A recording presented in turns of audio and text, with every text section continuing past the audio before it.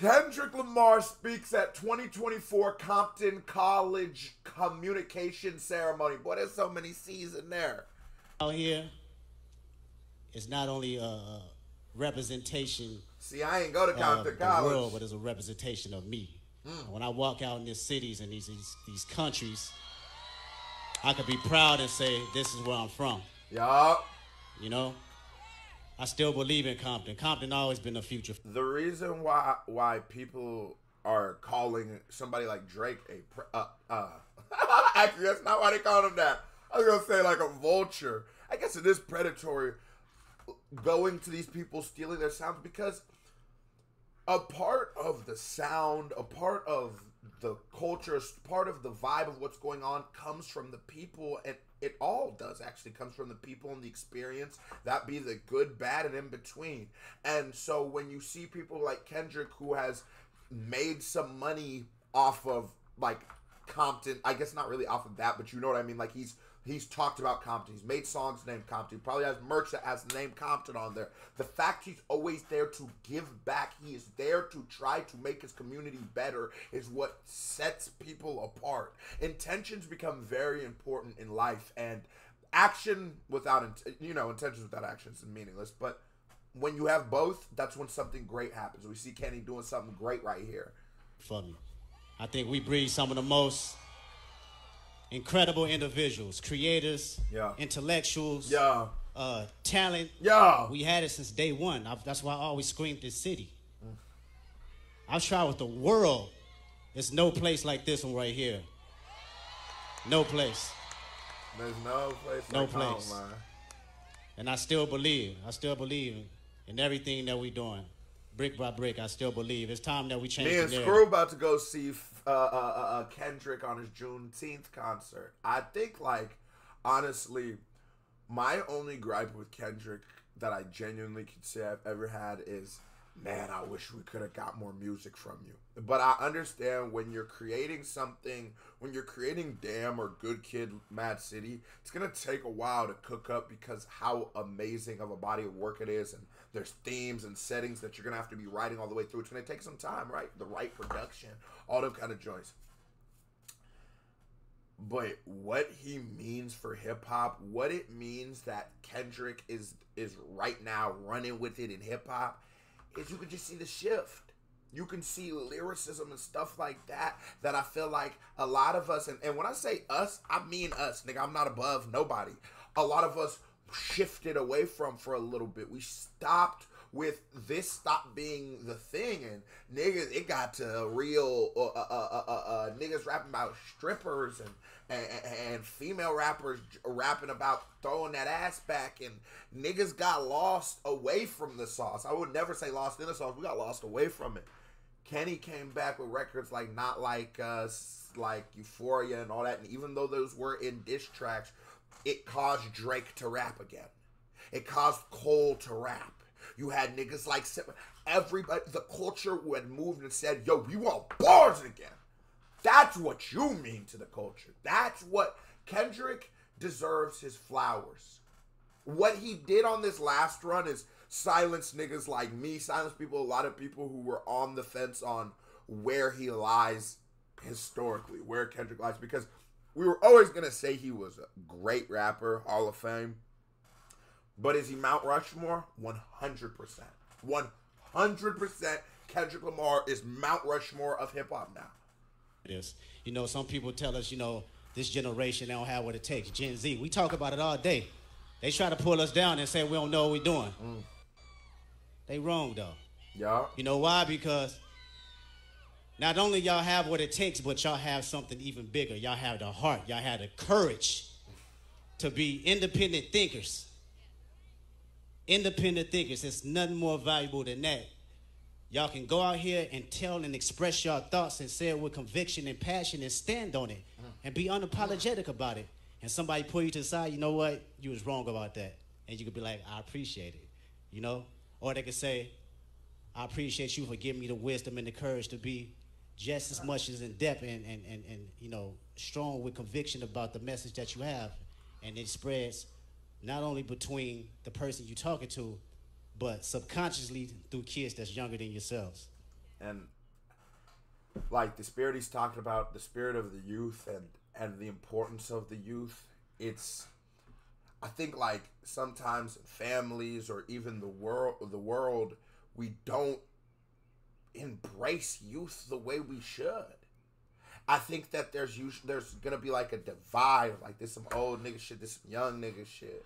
This is some both ways. When you're young, you don't want to be old. When you're old, you sneaky, you want to be young, but then you like it builds like some sort of resentment for some old niggas, not all of them. Some niggas, you know, I'm 26 now, I'm chilling. I'm an old nigga, I'm chilling. You know what I mean? But we don't embrace it.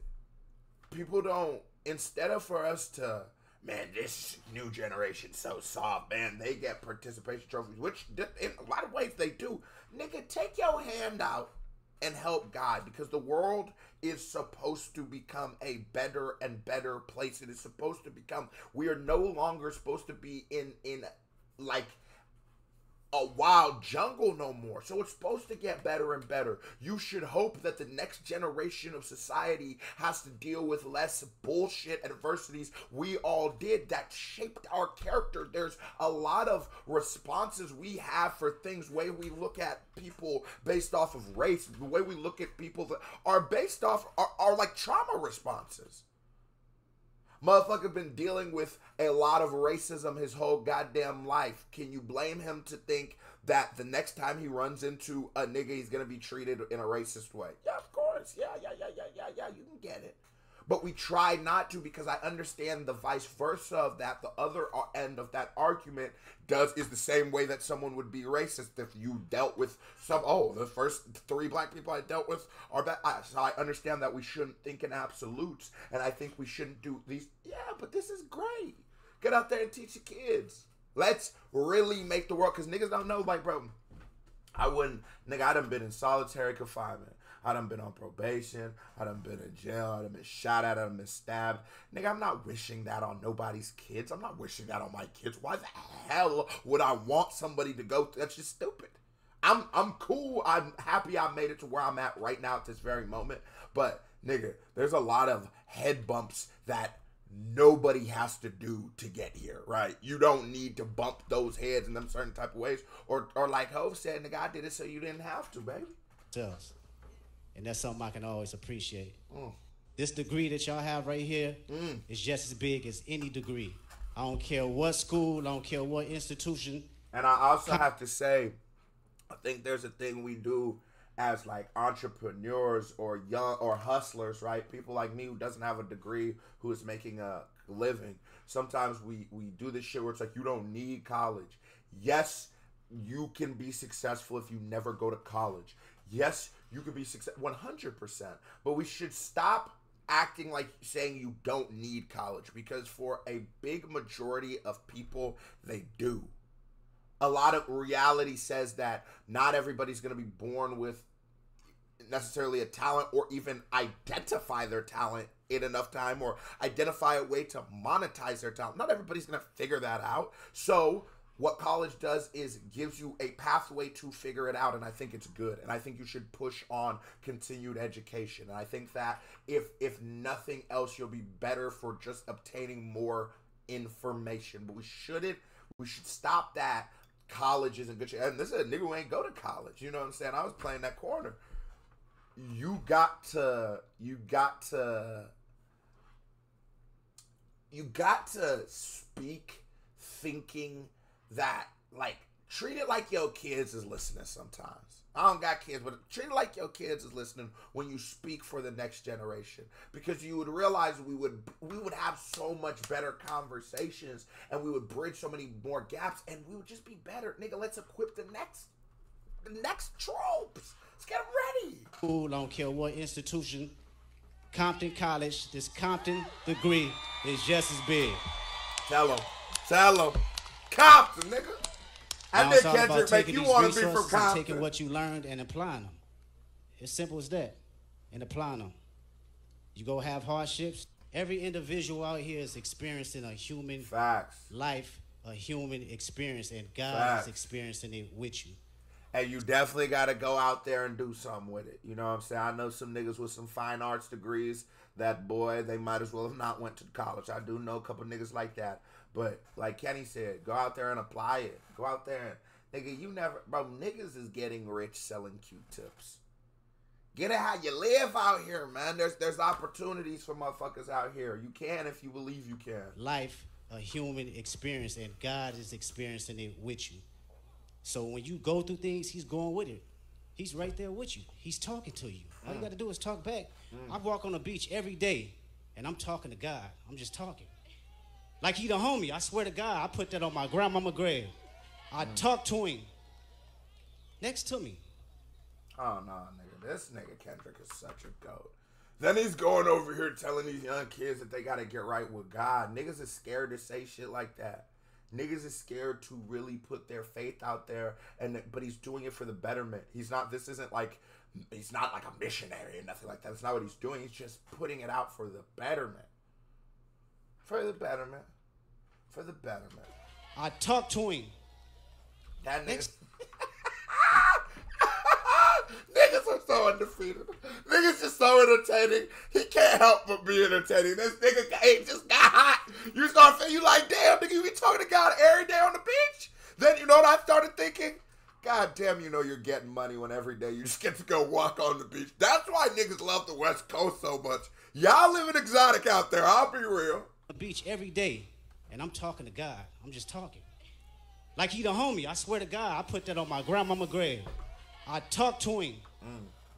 Next to me. Like the homie. Just like the people that you grow up with, I don't care if you got to curse, you got to cuss, you talk to him as if come as you is, you know what I'm saying? Know him since you was born, the way he knows you. It's the truth. It's the truth. This nigga's cooking, I want y'all bro. to go out here, celebrate yourselves, enjoy yourself, but keep that spirit within you, because it don't stop from here. It don't stop. I love y'all.